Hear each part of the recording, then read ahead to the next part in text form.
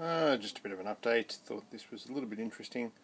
I stuck the ferrite in there all by itself. It heated up so much it melted the Teflon base, but that wasn't the interesting bit. I then stuck that half-inch pipe around the ferrite, and the light here grew a bit brighter, and so I thought I already had a coil around the 3/4 inch pipe, so I stuck that around that as well.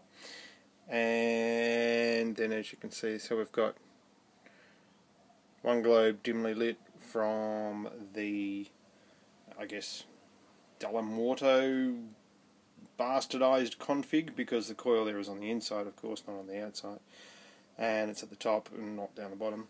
And then the standard, this is coming off the top of the primary coil, which of course is just connected to the base of the transistor. Anyway, I'm going to keep playing around with that for a little while, see what happens. Thanks. Bye. Incidentally, I have tried measuring with a scope, but it basically just goes haywire on my USB scope, and I'm going to try it on another computer, just to get some distance between the computer and this configuration, because it just goes a bit mental. And thanks to what's up, It's You, and also Butterlugis and Zednel for explaining a couple of different ways that I could measure, which I have tried, and I get a similar measurement.